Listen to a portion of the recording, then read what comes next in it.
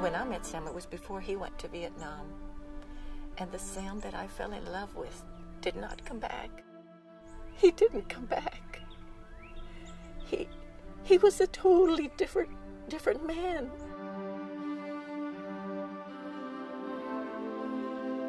Next thing I know, I'm in my house, you know, just wondering what the hell had happened. I had no earthly idea what he had gone through. No earthly idea.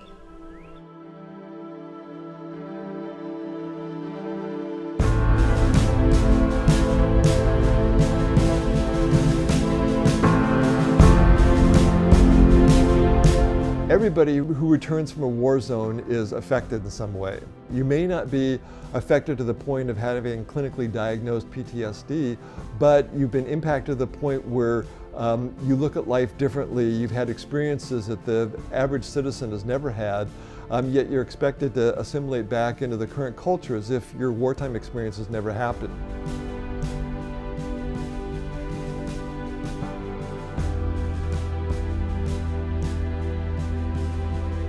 Moral injury is not just guilt, it's another thing.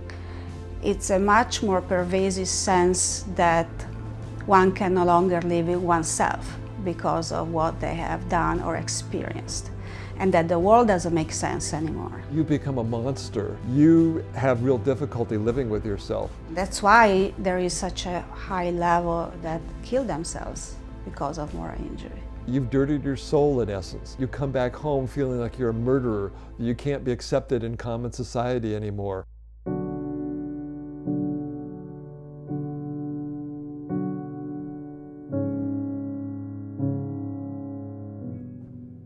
Across cultures and across different times in history, warriors could not go right back into society as if nothing had happened, and they have to do a particular process, a ritual, spiritual process, so they could be reintegrated with the rest of their tribe.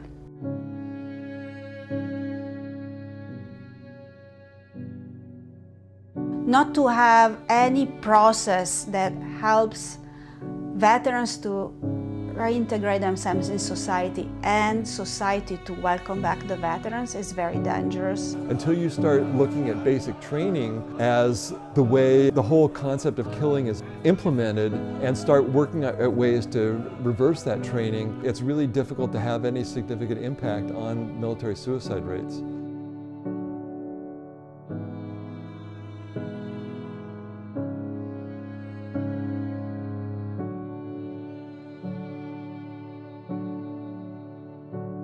All actuality, you are broken.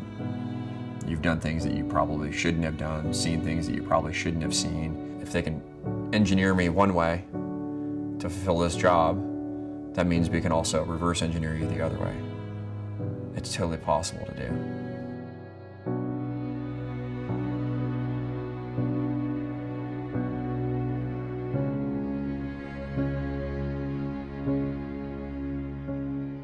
Tried to commit suicide 3 times. I had to, man. What else was I going to do? The pain needed to go away. I want to put the pills and the drugs aside, and I want to be able to feel my feelings. I want to be able to connect with other people.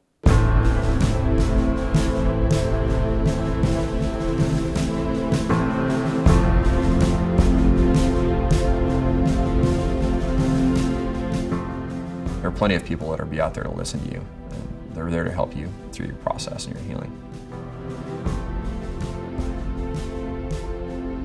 A necessary part of going to war is being welcomed back by the community. The women, the children, the old men that have gone to war previously.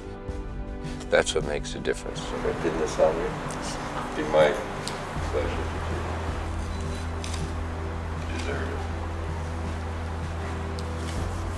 This is where I was. Al-Qut, Al-Hala, and Baghdad. Now, I'm home.